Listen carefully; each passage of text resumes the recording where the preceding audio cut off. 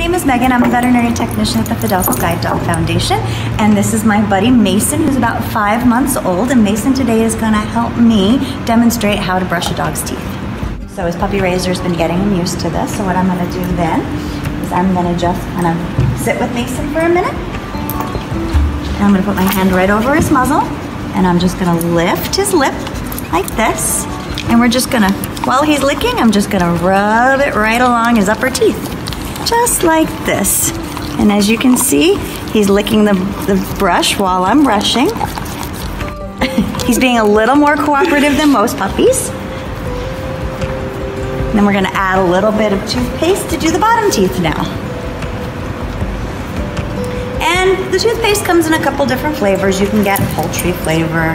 There is a beef flavor. There's also a seafood flavor. But the good thing about it is it's made for dogs. It's a flavor they like, and it doesn't have any xylitol, which is a sugar substitute in most toothpaste that can be dangerous to dogs. So that's why you want to specifically use a dog-only toothpaste. So again, I'm going to approach him real nicely, nice and gentle. And as long as you're calm, they'll stay calm as well. And he's licking the brush, so while he's doing that, I'm just going to again lift his lip, and I'm going to brush along the bottom jaw.